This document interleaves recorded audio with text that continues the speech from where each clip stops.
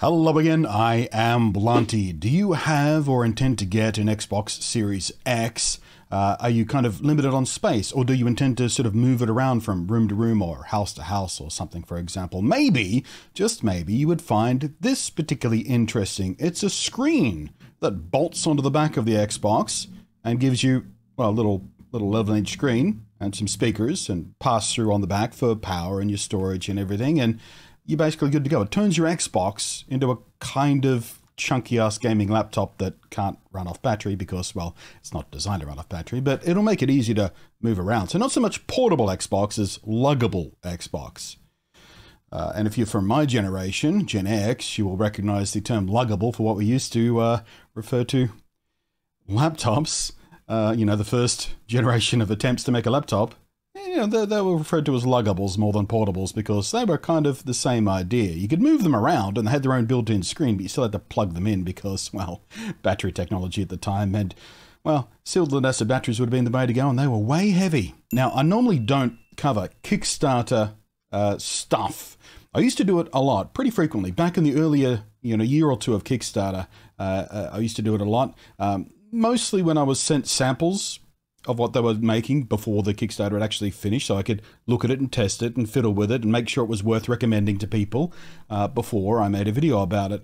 And then Kickstarter kind of snowballed into a gross pile of half scams, half using it as a pre-order shop and instead of what it was intended to do and just help, creators without massive investors to get their products off the ground in the first place. And these guys I've never spoken to. I don't even know their names, come to think of it. I just found this product this morning as I was going through my newsfeed, and I thought, that's something that could be interesting to talk about. So I have no affiliation with these guys. I've never met them. I've never contacted them. I don't even know what their faces look like. I don't know their names or anything. So again, Kickstarter, at your own risk kind of thing. They have already met their Kickstarter goal, so the product should, in theory, be going ahead for its planned release in first month of next year, I think. January, February, something like that.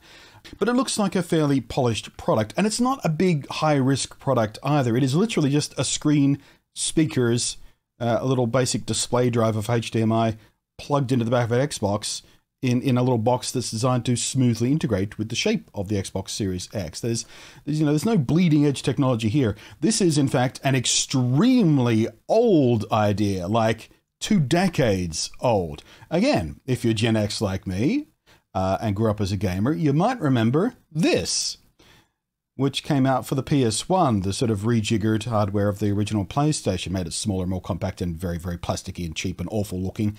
But they had a little screen that they made for it, Sony made for it, first-party thing, that had a little hinge. I was looking at a laptop thing, and it was like a 5-inch screen, had built-in speakers, exactly the same thing as this, plugged into the back, replicated the ports, all that kind of stuff. And it was great. I had one. I didn't have the PS1 to plug it into. I bought mine so I could dismantle it, cut it open, mount it in the back of a lampshade, one of those little clamp-on lampshades, the type, little bedside ones with a clamp. So I mounted the screen in that because the circle for that was exactly the same size as a lampshade I found, and modified the output to go into the AV output of my TNT2 card on my PC at the time and used it as a miniature second screen. That's old school modding, kids.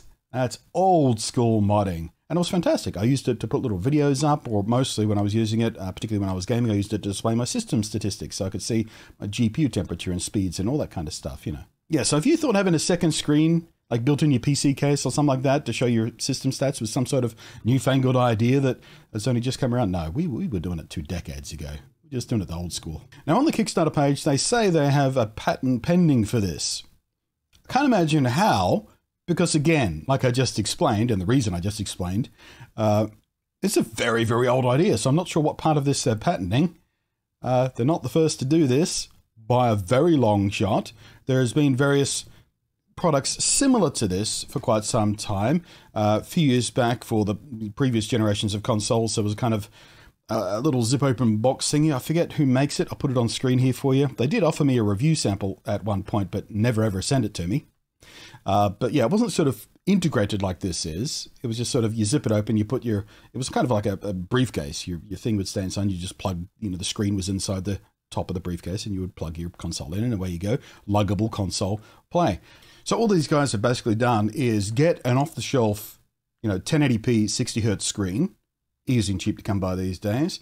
Get a little display driver for it that has HDMI input, extremely easy to do these days. I mean, you could DIY this. If you have a 3D printer, you could flat out DIY this in an afternoon.